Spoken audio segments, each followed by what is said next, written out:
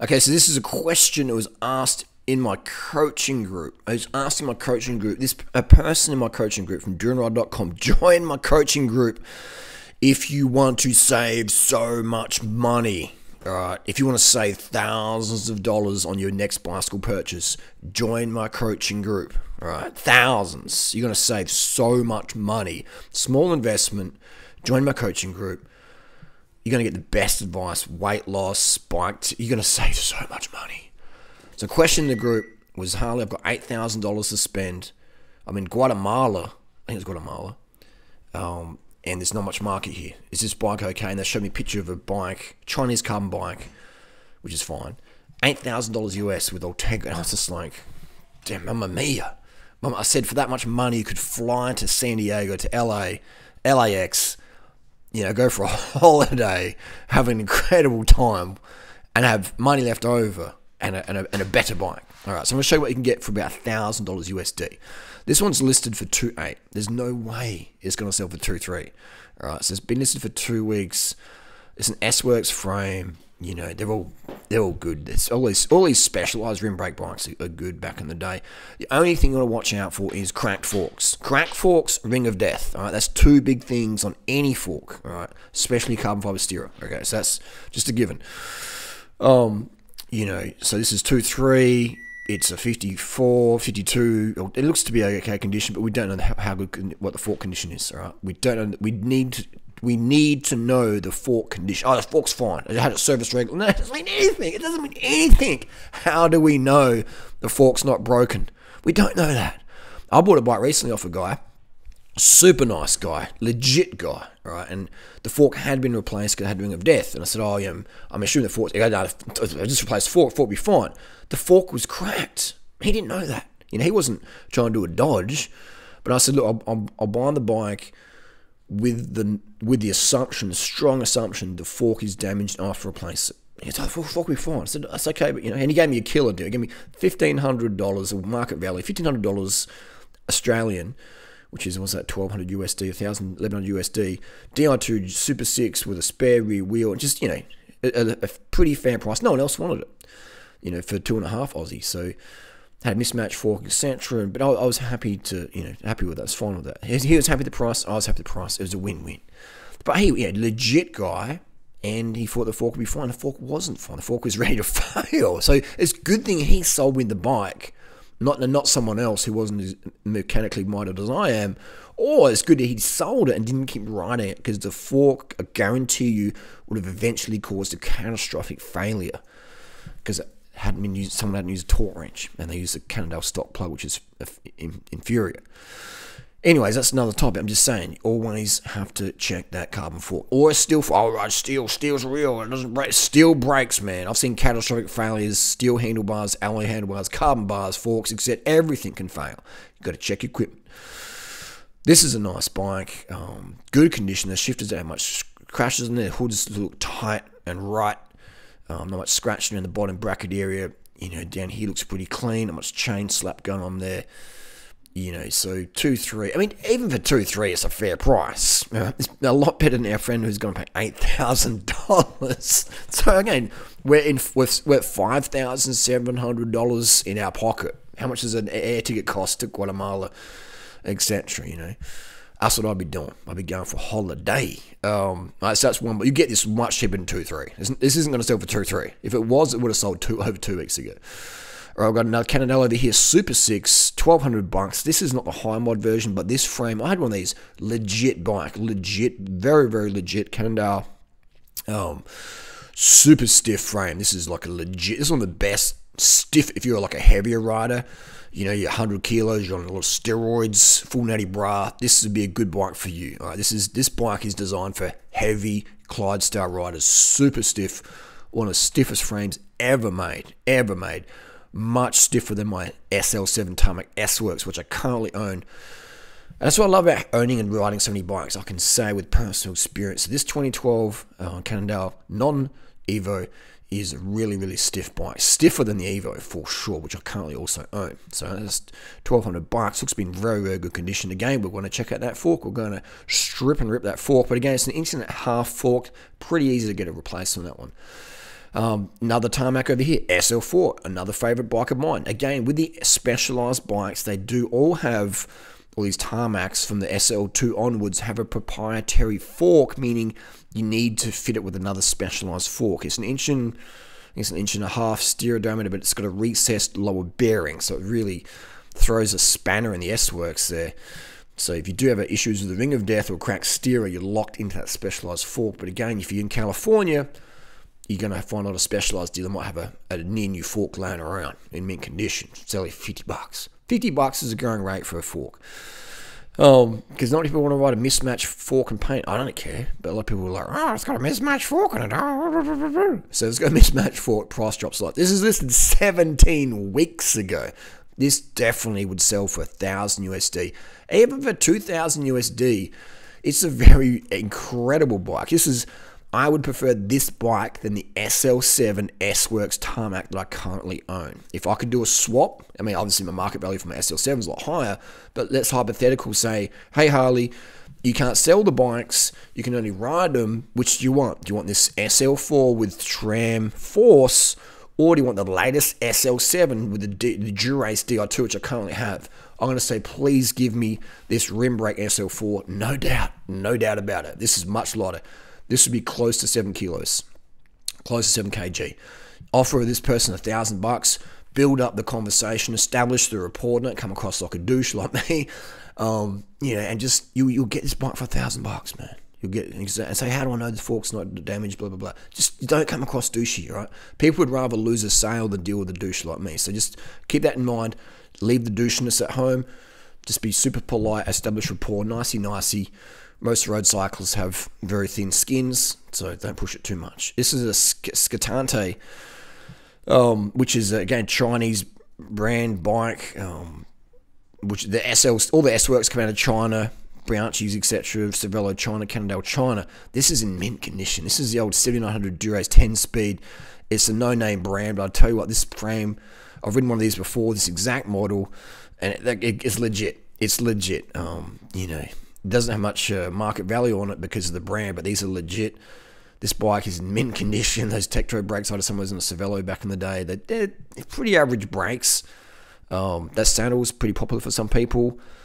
Those bars look like they have been used, but again, carbon, bit iffy, but they don't look too bad, sort of ergonomic. But again, I'd strip them back, and much as in no cracks. When I say strip back, I don't mean like peel the paint off. I mean take the bar and the levers off, just take them apart and check for any cracks. And by taking it apart, I don't mean cut them in half with a hacksaw and glue them back together. I mean take them off the bike and just give them a full inspection for any cracks and voids, etc. like that.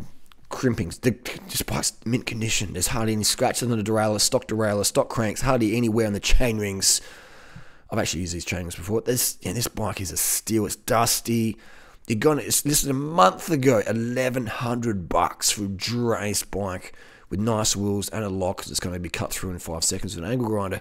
This is a great bike, all right? This is a great bike. The shape of those bars, not much of a... I mean, bars is personal preference. I would buy this bike. Obviously too small for me, but this is a good deal. You're going to get it cheap. You could get this for maybe $500, man. This guy has a medical reason. He doesn't sell. He's got a nice new car in there. This bike hasn't been ridden, man, all right? This bike's 10 years old. It's hardly been ridden. All right, like you're gonna get maybe $500-600 USD. This is a nice bike. Would I rather this bike than my SL7 Tarmac S-Works? 100%. I prefer the SL4 Tarmac. We just saw the SRAM Force, but I'd definitely swap my SL7 S-Works for this one. That's an indicator of how much this bike is much better, and I'm a man of my word when it comes to bike tech and nutrition and weight loss. I'm only going to tell you the absolute truth when it comes to this. All right, this is legit. This brake's a bit iffy. If you find the brakes a bit underwhelming, just put a Shimano 105 on the front. You'll be good to go. Here we've got another bike over here, $1,850, listed 18 weeks ago. Dreaming price. Fantastic bike though. Beautiful bike. SL3. Look at that US edition colorway. Beautiful. Hardly any buffing on the cranks there. The Fusey Ravar wheels. DT Swiss internals. Pretty strong, robust wheel. Not too bad. Rolling resistance. SRAM red, crisp looking derailleur. crisp looking chain rings, low mileage. This person's thought, I'm going to ride for a bit, I'm going to get super fit. Nah, it's too hard. My legs burning, this low carb diet's got no energy. And the bike's just been shelved. Original stock, seat posts there. Looks like a giant saddle, stock stem, flip the bars, had a bit of prostate poundage there. So this bike is going to be a ripper to ride. This is a nice bike. Again, proprietary fork. We're going to have to check for ring of death or cracked steerer, but this is a nice bike. What's it going to go for? I mean, again, would I swap it for my SL7 S-Works? 100% I would ride this SL3 any day. I would do a straight swap, without a question. I would feel guilty for giving my SL7, not trolling here, to this person. I would feel guilty to swap this bike over. I'd feel, Dash is giving me the evil eye. She, this is legit. All right, these bikes are legit. Specialized made, sold some great bikes. Especially that make bikes, they sell them. Specialized reseller of Chinese carbon frames, just like I am. And this was a killer model. The SL1, 2, 3, 4, 5, and 6 rim brakes, tarmacs was the real deal. This new SL7, sloppy, flexy, rowing rotors, The World Tour riders hate them, but I got no choice. But yeah, I'll definitely swap my SL7 for this one. All right, so this is a nice bike. 1850, it's worth it, but ain't gonna sell for 1850. 850, off from 850. Go even down more. Just say, hey brother, I'll give you 580 today, blah blah blah. Or just have a bit of a chummy talk with them, External cables. This bike, man, you could flip, strip, and rip this bike in half an hour. Like these bikes are so easy to work on. So easy to work on. Here we have we've got a bit more upmarket price munch here. We've got a 2012 Cannondale. It's DI2 only. It looks like, again, it's going to lower the value of it. Looks to be in very, very good condition. There's a Fivatori over it. This looks to be polished and waxed and stripped and crimped. Heavy wheels on their Mavic Serum Elites. Looks like it's got 10-speed cassettes on it with the 11-speed derailleur. How's that working? Looks like it is working. Very good condition. Looks to be. Again, we want to drop out the fork. We want to check for the cracked steerer or the ring of death. 1, 2, 3, 4, 5, 6, 7, 8, 9, 10 speed cassette. Was it 68, 70 red derailleur? That's interesting. Got the 10-speed shifters there. What's going on here? What's going on here? This is interesting. I'm assuming that this cassette is working with this derailleur. It might not. Either way, let's look at the market value of this bike. Assuming, see, look at that. They're taking the photo, and the chain is off the big ring. So this person may be flipping and ripping cycles. It's a bit of an issue. It's not a stock build. Actually, is it?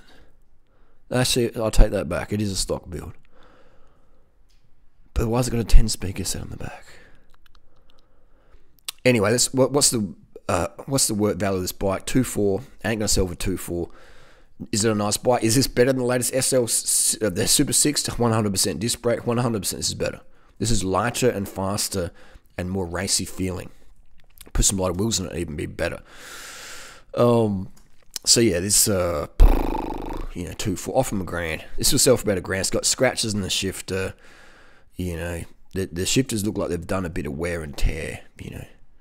Got a bit of wear and tear there. The hoods are starting to get a bit flappy dappy. Still gonna be fine though. I'll still ride these hoods, but you can tell.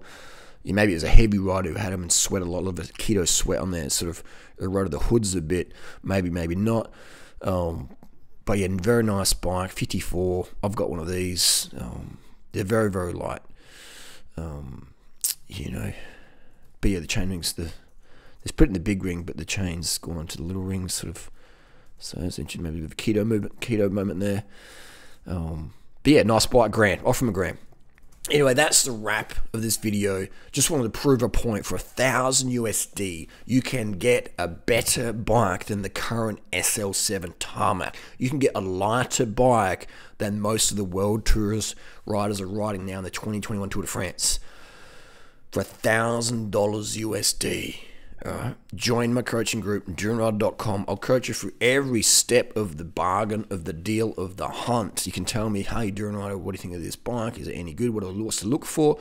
I will get you the best bike out there. We'll work together. Alright, We work together. This is killer deals. Look at all these. And this took me 10 minutes or even less to just click, open tab. I didn't even do a deep dive. I didn't go to Craigslist. I didn't go to Gumtree or eBay or Fleabay or, Skid Row or whatever.